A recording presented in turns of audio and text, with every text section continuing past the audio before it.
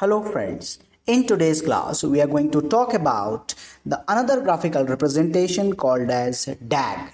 DAG stand for Directed Acyclic Graph.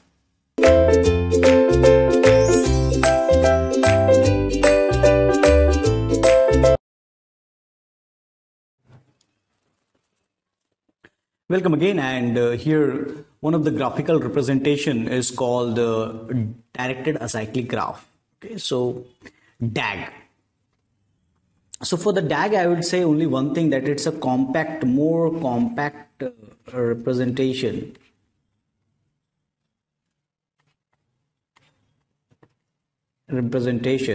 Like syntax tree.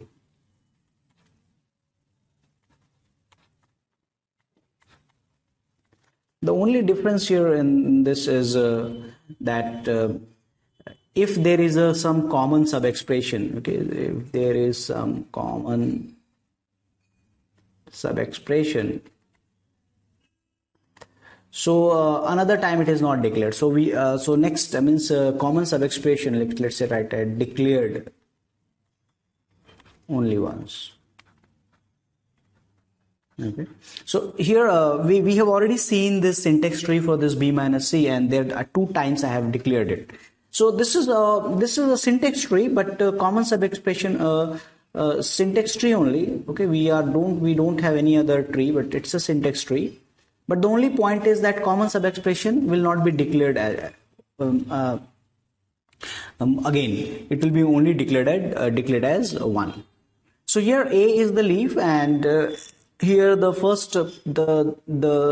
variable b will be a leaf, c will be a leaf, and d will be the leaf. Okay, now we have to only create the links here. So that is, the first link will be the minus part, and this b and c. Then there is a multiplication of between this b minus c. So there is multiplication between b minus c.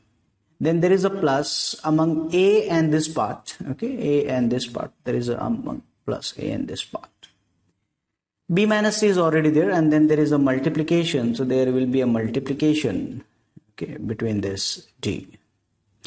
Finally, we have done, and now we will add this part, okay, left, because it's a left association, this part and this part.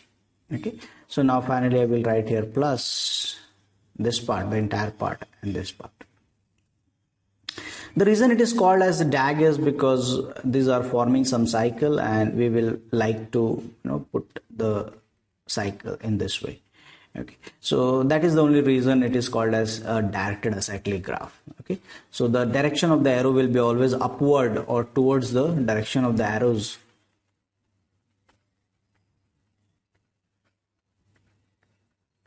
Arrows will be